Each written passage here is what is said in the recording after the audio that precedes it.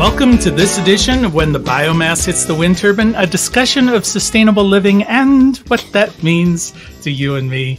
I'm Jay Warmke. And I'm Annie Warmke. You are Annie Warmke, and today we're going to talk about creating a family foundation, or the really nice challenge to have about how to give away your money. And we're joined today by Hylie Voss. Welcome, Hylie. Hello. Yeah, okay, well, great, Hylie. Why don't you tell us just a little bit about yourself, and then we'll start grilling you to see if what you just said is true. Okay? Thank you. My name is Hylie Voss, and I'm the president of the Sugarbush Foundation at Ohio University. And I am the daughter of Don and Mary Ann Flournoy, and they are the founders of the Sugarbush Foundation. And I and my brother Eli, and now others of our family, serve on the Sugarbush Foundation along with other community members. We have the honor of being able to figure out how to give away money in our community in a sustainable, to promote sustainability and environmental sustainability and economic sustainability. So one of the things that I was really impressed with was the story of how this all came about. And I was hoping you'd share with us the story of your mom and her inheritance. Yes. Back in, I think it was 2005, my mom received a large inheritance, and she decided, she and my dad together, that they wanted to make a difference in the community where they live. And but wait a minute. Didn't she say at first she didn't think she wanted it? No, she didn't want it. Yeah, that's the part I wanted you to talk about, because that's the part I can really relate to. She didn't want to really change her life. She was very, very, very happy being in Athens, Ohio. But then her friend Carol Cure, her best friend, said, "But Marianne, think about what good you could do with this money." So Carol helped her to think about how she could position this money to make an impact in the community. And also, then they worked with Kelly Katowski and Bob Gall, the attorney, to figure out how it might work to harness the energy and intellectual resources of the university with the knowledge and the experience of the people working in the community to try to address issues of environmental sustainability and economic sustainability.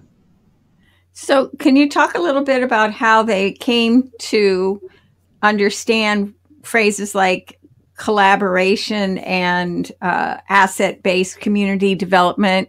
Were those things that people were really talking about much in 2005? Yes.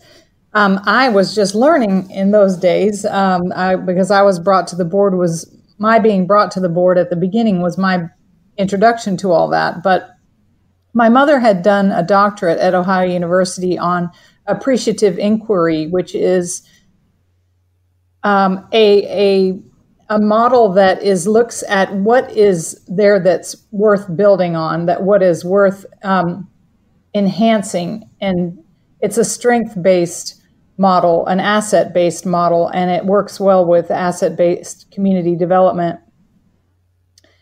And it celebrates what is there and builds on that, rather than looking always at problems and having a deficit model of always constantly looking at problems, which is the problem-solving model. Sometimes you do have problems you need to solve, but it is a more positive experience when you build on what is already working and make it work better.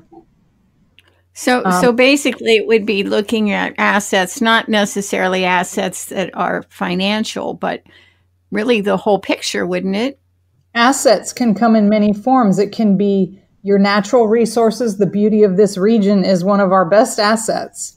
You can also have the experience of the people. The people are an asset. You also can take something that people think is a problem and look at it as an asset, and you get a whole different story. For example, waste. One of our very longest lasting project that we've been walking with has been the Zero Waste Initiative, where we look at waste, things that people throw away and want to get away from them, and say, no, much of this is an asset. It's just we have to figure out how to make it that. And so if you know that you have to look at your waste as an asset, you have a whole different way of looking at it, because then you have to figure out how to actually turn it into a job, a new resource, repurpose, upcycle, recycle, and then you make an asset out of it. So in doing that, what really began to happen then? Just if that's the example, we could talk about zero waste. So what happened after everybody kind of turned it upside down and sideways, and what came of that? Well, they started out by doing a big study of our area and what was going on in the area of waste. And in our area, Athens and Hocking County are joined together in their solid waste districts. We were only recycling between 8 and 9% of our recycling rate was only between 8 and 9%. And so that was one of the lowest in the state.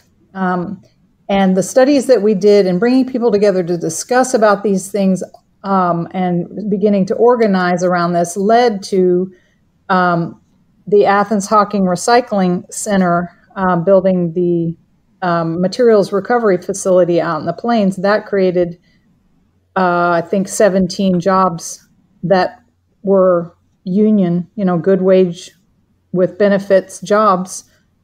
And it increased our recycling rate up to 36%, which is one of the better ones in the state now. So that is an example of how you turn your waste into an asset. Now, there's other things that have happened. For example, our zero waste events production team that was built out of Rural Action. Rural Action has been one of our primary partners that we've funded, and they've done a lot of this work. The Zero Waste Initiative is housed out of Rural Action and is in partnership with the Voinovich School at Ohio University. But they created a business that handles the waste at large events like music festivals or other kinds of outdoor events. And they set up how the flow of trash will go, and some of it into composting, some of it into recycling. And they have been able to divert 90% or more of the trash from going to the landfill from all these events. I think last year they had gotten up to 11 states that they were doing events in. Now, of course, COVID shut events down, so they've had to pivot. But this is an example how a business could be started to turn the waste into an asset. So it sounds to me like what you're saying is you identify things in your community that seem to work, and then you guys come in and say, all right, we want to help you work better. We want to help you expand, that kind of thing. Does that apply in with, say, for instance, the administration of the fund? Because you've said several times that you're affiliated with Ohio University, and I'm not quite sure how that works or what that means. The Sugar Bush Foundation, when my mom and dad started it, they gave the money to Ohio University. So it serves as a supporting organization of the Ohio University Foundation. But its model is to create these partnerships between the university and the community. So every project that we fund is a collaboration between community partners and the university to tackle some of these issues. Another one of our. Let me just ask this question. So how is the university connected to, like, for example, the Zero Waste project you just talked about? Well, there's a lot of ways. Ohio University has a strong sustainability goal to make itself carbon neutral and to reduce its carbon footprint and in different ways. And so we often are walking alongside the Office of Sustainability in what we're doing. But for example, the athletics, all their athletic events have begun to enter into doing things of recycling at large events and looking into composting. Ohio University has a composting facility that was a wonderful addition to helping them to reduce their food waste. And there's a number of different ways that the university is involved in reducing their own waste. Do they work directly then with the Zero Waste Project? Yes, it's a partnership. So they have their own goals of what they're doing, but the Zero Waste Initiative helps them to work towards those goals. And I want to part of what we do on the university side is help, like we'll fund a graduate student or undergraduate students who will use this as their focus of their activity, and they'll help to move things along. Okay, well, I wanted to make sure everybody understood too that the Sugar Bush Foundation does more than just zero waste. You've got some other programs out there.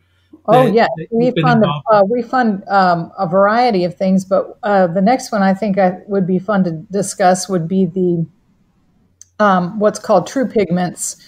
There is a lot of legacy from the old coal mining era of acid mine drainage into our local streams, and Rural Action has been involved in helping clean up these streams for the last 25 years, but there were some particularly enormous seeps, acid mine drainage seeps, where basically rust is coming out of the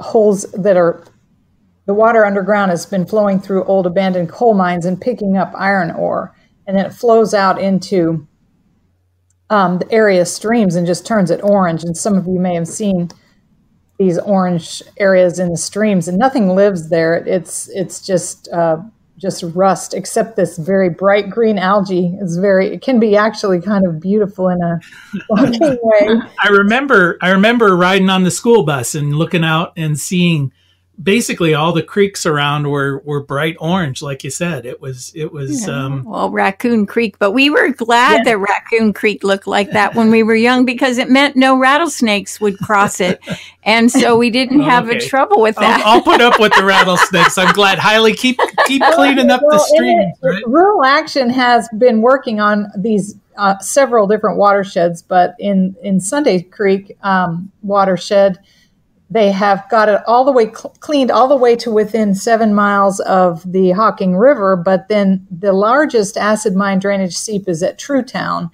and it's coming out 6,000 pounds of iron ore, dissolved iron ore, coming out per day. Wow, that's amazing. In the ground, the force of the water is coming out at 1,000 gallons a minute, and that's bringing with it 600 pounds of iron ore per day, or about 2 million pounds per year, coming out of this one place. And so we helped to test a technology that was developed at the university through the engineering department with Dr. Guy Riefler to precipitate the iron ore out of the water and to get it into a powdered form, which they bake. He works with art professor John Sabraw, and they bake that powder into pigments of different colors, because different temperatures create these beautiful colors. Not just that rust color, but also the color of a crimson color. There's a mustardy color. There's even a violet color, depending on the temperature. And these are being sold then to make into paints. Okay, well, Hylie, I'm going to interrupt you just for a second for our station identification, but we'll get right back on that. I want to remind everyone you are listening to When the Biomass Hits the Wind Turbine with Jay and Annie Warmke. Reminding you once again, it is indeed the end of the world as we know it. And apparently, thank God. Thank God, yeah. And we're joined today by Hylie Voss. And Hylie, we've been talking about how your foundation, in association with Ohio University, has been trying to do some sustainable activities. And you were just talking about turning dirty creeks, acid mine drainage. Acid mine drainage. I know. But we're basically, you're going to paint the landscape with the landscape. Is that right?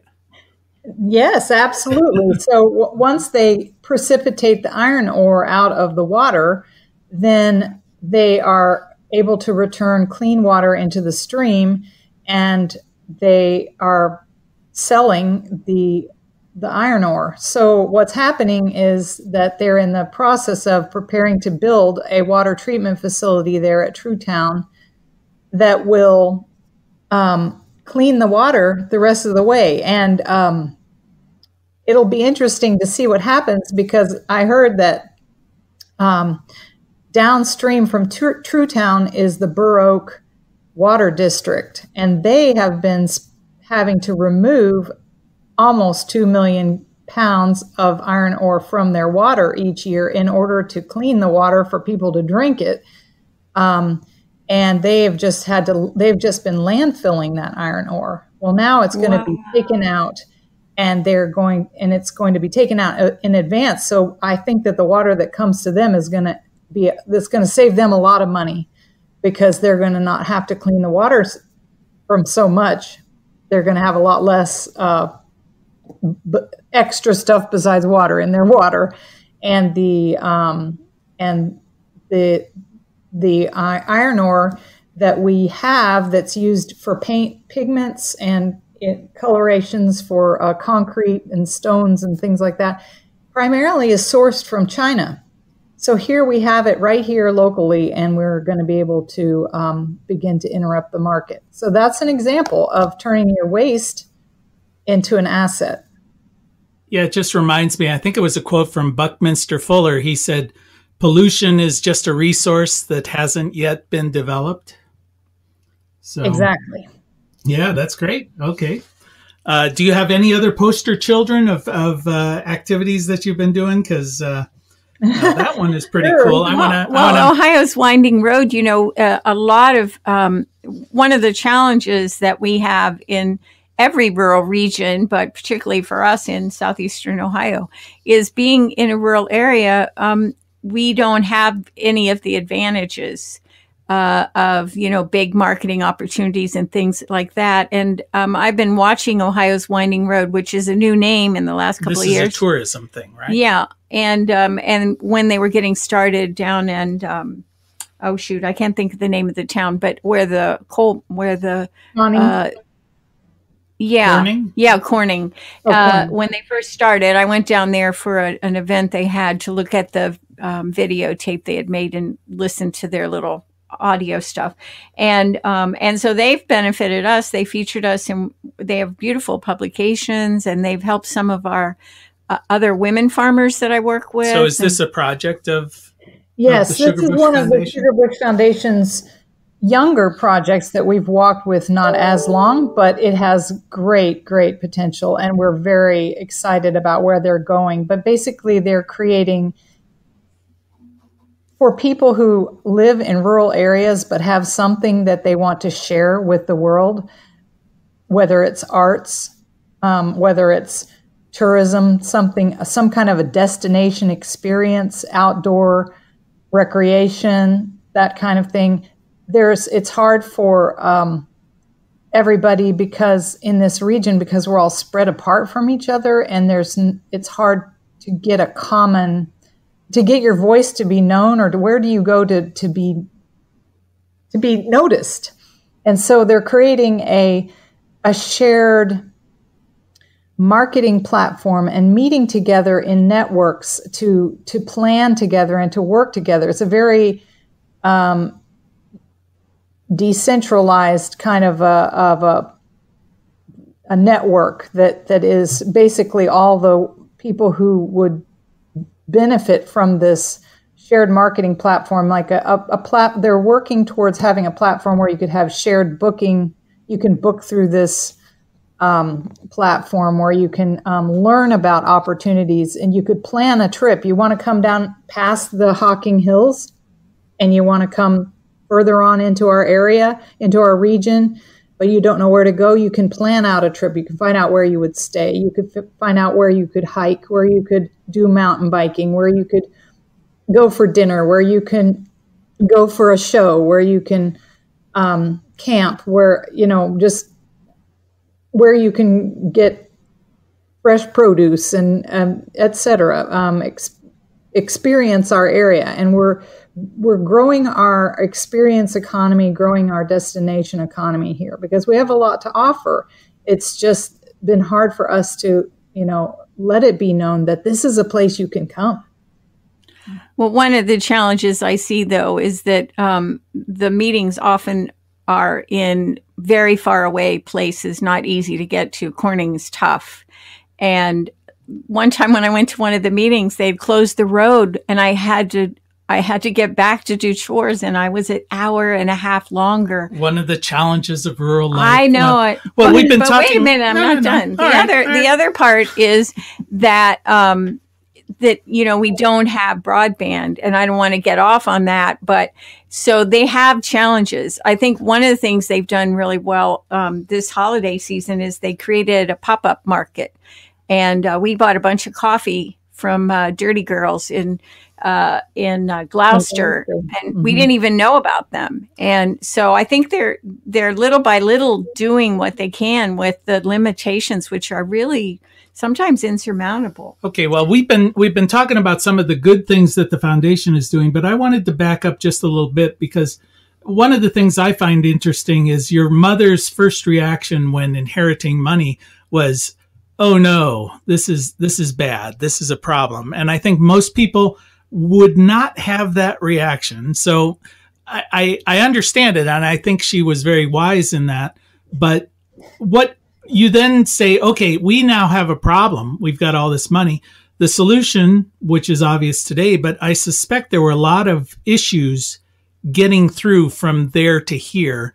So you were involved with the foundation in the early days. What were some of the real big challenges or concerns that you all had to map through to say, okay, we've got this cash, we want to get rid of it? It is, well, it's now belongs to Ohio University, so it's not ours. Okay, problem solved. Here you go. So it was set up in such a way that our family could continue to be a part of shaping the direction in which it would go. So that's a real honor. And I will say my mother came from a very Dallas suburban background, and she really fled that and found a place that she felt much more at home. She grew up in a kind of a materialistic kind of shallow kind of community. And she was so much happier in Athens because it was had people who were really grappling with the important issues of life and not trying to just impress each other. And I think that might have been why she had that reaction when she first was like worried about getting this money. But then once she realized that she could, how it could make a difference in her community, she just became a very generous person. And also they set up this this foundation, which will, go on in perpetuity. But she worked a lot with Carol Cure, who was the founder of Rural Action and who was also her best friend, to figure out how to do it in a way that dealt with the power dynamics. There's often this there's always this difficult power dynamic if you're the giver and somebody's coming to you for money, that you feel like you have to, grovel to them or, that they have the power over you. And that is something that we constantly have to work on. But our goal is to be more roundtable oriented. Like we may have money, but you have ideas, you have solutions, you have the manpower, let us sit with you and work out. This is our community. We're all in here working on this together. So we have a model of joint design with our projects where we sit and talk with them and say, okay, how's this project going? Where are we headed? And we can have a say and say, well, let's figure this out together. We don't interfere with how they carry out their projects, but we do have a say with the design of the projects. Well, so often people think of money, and they use money as a weapon rather than a tool. And it sounds like that's what you're saying is, look, let's get beyond this. It's not to be weaponized. It's simply a tool, and we're all going to work together to accomplish a goal using this particular tool. Exactly. Mm-hmm. Mm-hmm. So Hylie, I like planning. And my brain is going, okay, where do you want to be in 5 to 10 years with the goals that are being set right now? So 5 years in 1 minute or less. Okay.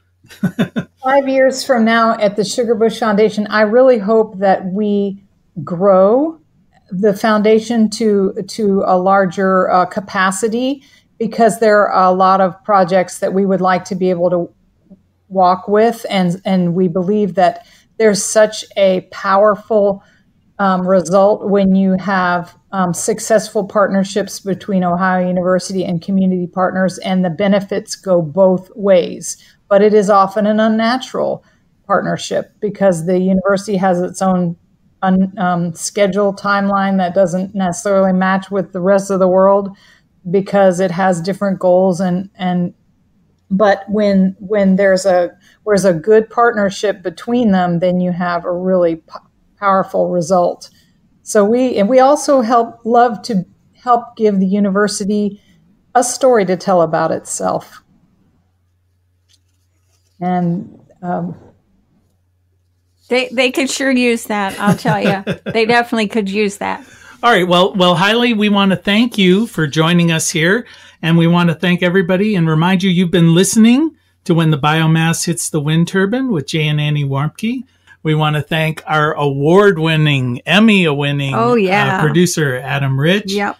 And we want to thank all of you for spending just a little bit of time with us. And as your grandmother probably told you, the secret to a happy and sustainable life is... play nice with others, clean up your own mess, and use your money for good. Use it. And eat your vegetables. All right. So thank you, Hylie. Until next time. Thank you. That's good advice. All right. Bye-bye. I know the stars are dancing in the firelight. Soon we'll be together, and all will be revealed. Mother Earth will sing, and her children will be healed. See the morning glory blossom in the night. I know the stars are dancing in the firelight. Soon we'll be together, and all will be revealed. Mother Earth will sing, and her children will be healed.